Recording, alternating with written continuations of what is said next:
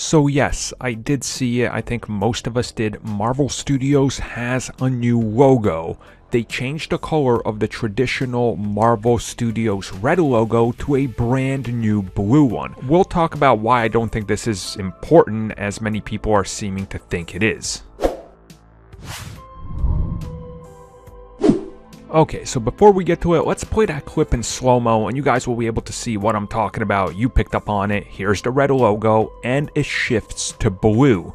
Now, many people think that this is an indicator that Marvel Studios is officially changing their logo's color to blue. That Marvel Studios is not going to use red anymore and that blue is the new direction. Now, I can 100% say this is not happening. So first, let me take care of the dumbest theory I've seen out there that people have subscribed to, and that's the idea that they're shifting to a blue logo to fool people that they're like DC Comics or something, that they're backpedaling off DC. Last I checked, Marvel Studios is the #1 studio in the world and the most successful film company of all time, so no. Okay, now that that stupid thing is out of the way, the whole reason they did this is to differentiate the two divisions.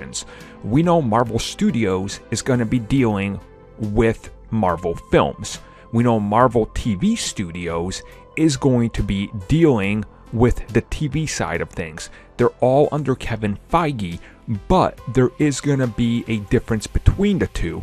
If you separate the logo colors, people will subliminally know blue will mean TV, red will mean the films. That's the whole reason they're doing this. It's a small transition. It's a different type of transitional logo. That's all it is.